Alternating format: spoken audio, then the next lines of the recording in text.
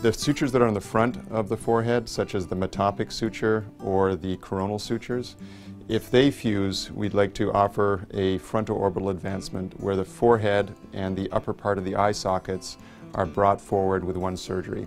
And all of these surgeries involve a plastic surgeon who's trained in craniofacial surgery, as well as a pediatric neurosurgeon.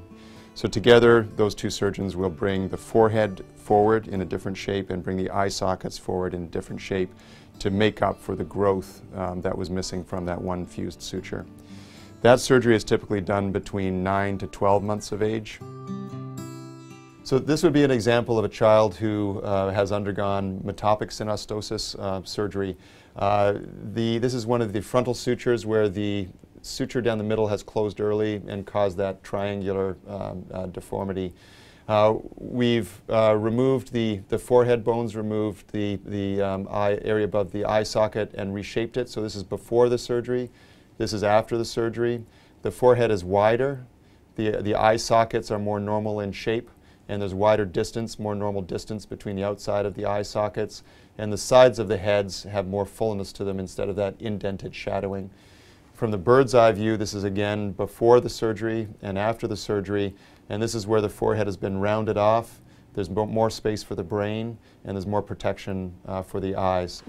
This surgery is roughly around 5 hours for both Metopic synostosis or for coronal synostosis. For the unilateral coronal synostosis, which would be if this line right here is closed early, the surgery is essentially the same. We still remove that eye socket bone, we still remove and reshape the forehead bone. The only difference is with unilateral coronal synostosis, there's flatness on one side instead of both sides. So all the attention is focused on reshaping one side of the forehead instead of both sides of the forehead.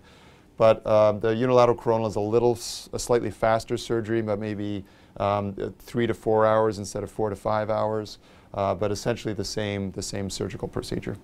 At our center, this is what we recommend for these type of what's called frontal or anterior synostosis. I think it's just important to know that we are here to be able to help children with craniosynostosis.